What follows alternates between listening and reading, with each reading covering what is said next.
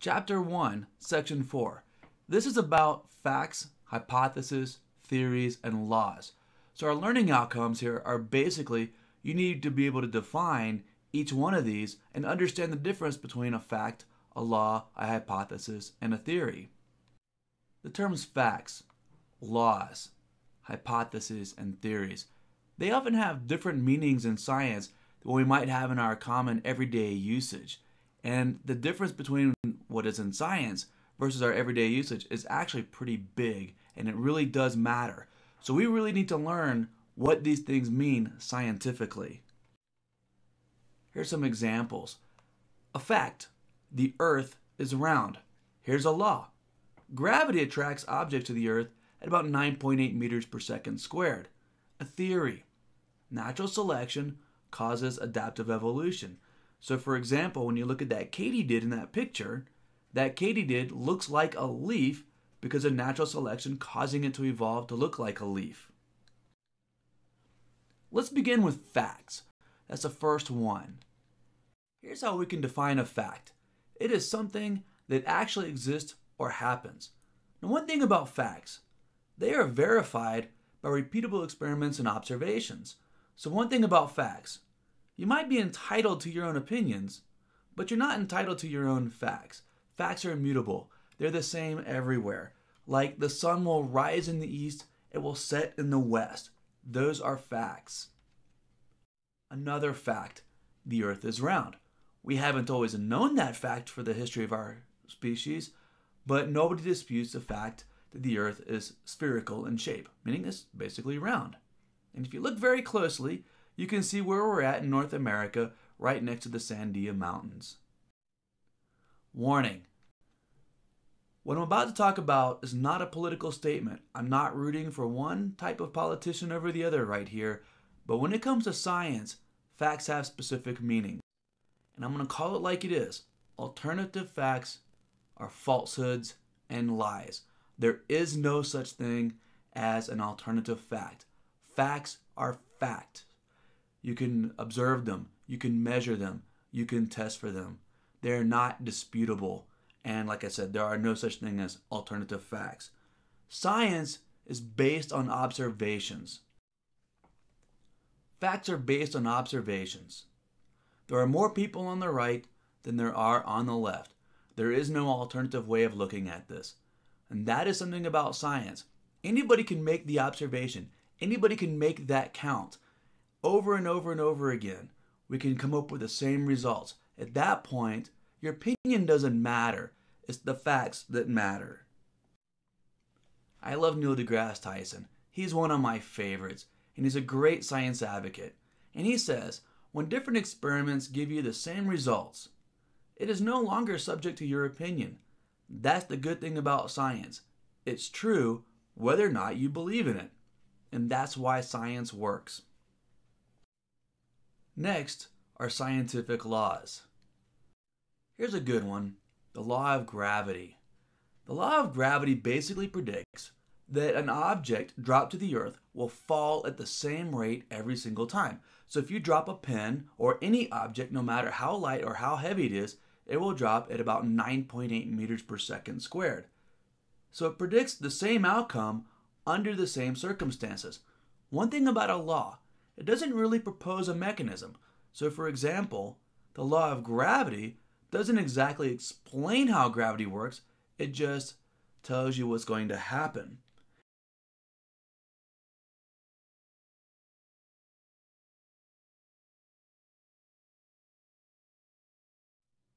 Gravity works everywhere. Doesn't matter where you're at. So if you were to drop an object on Jupiter, it would actually fall much faster because Jupiter is much larger than the Earth. And in fact, if you notice a great red spot, that great red spot is actually much larger than the Earth itself.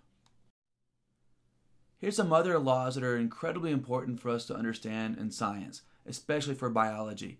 These are the laws of thermodynamics. They govern energy and energy transformations. And as a living organism, you need lots of energy to stay alive. So I'm showing you a fire right here, and a fire is showing you an energy transformation. Basically, there's wood, and energy is stored in that wood. We call that potential energy.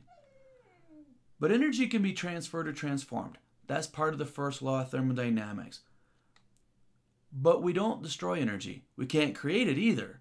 So the first law is also known as the conservation of energy, because energy is not being created or destroyed. However, you can transfer it or transform it. So in this case, we're watching a fire where energy is being transformed into heat and light from energy that's stored in the bonds of cellulose. We may not be able to create or destroy energy, but that sounds good. Unfortunately, there's this second law of thermodynamics. And the second law of thermodynamics is not my favorite one. It basically says, hey, every time you transform or transfer energy, basically every time you use energy, the amount of energy available to do work becomes less available. And the reason why is because every time we use energy, entropy increases. And look at this wording right here. Entropy is a measure of disorder, meaning the more entropy, the higher the disorder there is. So when you look at it, imagine a whole bunch of dots coming together. At the left side with the E, that's highly ordered, low entropy. As you go to the right, they become less and less ordered, and you have higher entropy. So every time we use energy, entropy increases. For our third definition, let's talk about hypotheses. You probably already have a pretty good idea of what a scientific hypothesis is.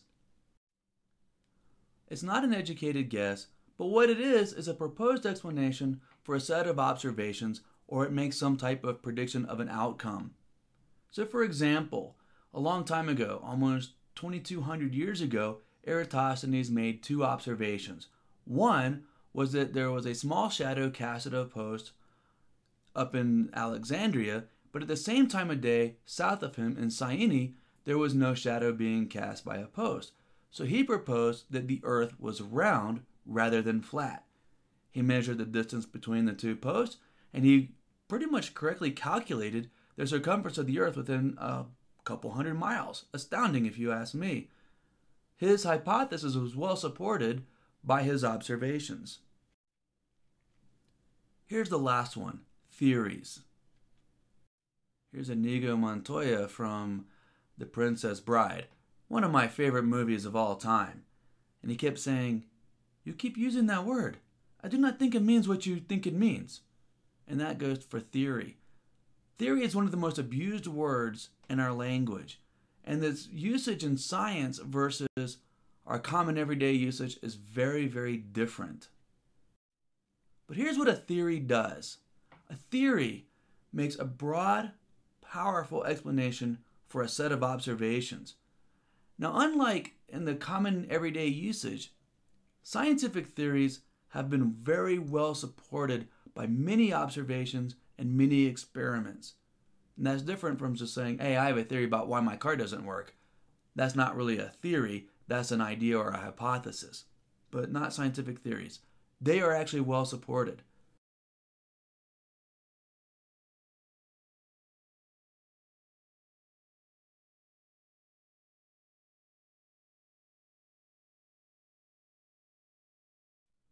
Perhaps one of the most revolutionary theories of all time was Einstein's general theory of relativity. His general theory was published in 1915 and it actually explained gravity, and what it said was that objects of mass curve space-time.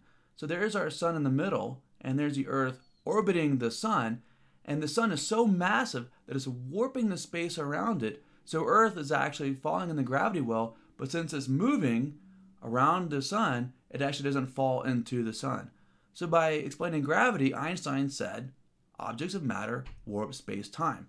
And that is a theory that has been supported by over 100 years of observations. In addition to the theory of relativity, another revolutionary theory was Darwin's theory of evolution by natural selection. I'm being a little cheeky here with Homo sapien, showing the descent of Homer from monkeys Aetolatus to Homo sapien. But evolution by natural selection, like Einstein's theory of relativity, it also revolutionized the way we conduct science and the way we view the natural world. Okay, as a review, what you need to be able to do is, can you differentiate between a fact, a law, hypothesis, and a theory?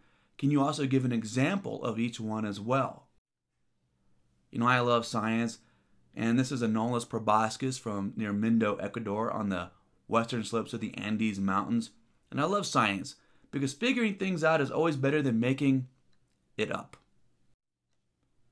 Your foundational knowledge, make sure you can define fact, law, theory. You need to also memorize the laws of thermodynamics. Recall the laws of thermodynamics govern energy and how it's transferred and transformed.